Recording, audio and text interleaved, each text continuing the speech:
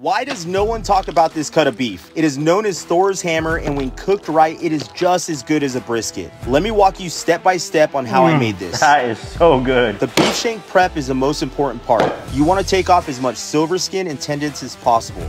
Then truss for an even cook. Use hot sauce or mustard as a binder and your favorite barbecue rub. Using the new twin temp spike from ThermoPro makes tracking temps so easy. Set smoker to 250 degrees. When the bark sets, spritz every hour. When it reaches 170 degrees, pour over your favorite beer and cover. It's done when it reaches 203 degrees. Rest for 1 hour and enjoy.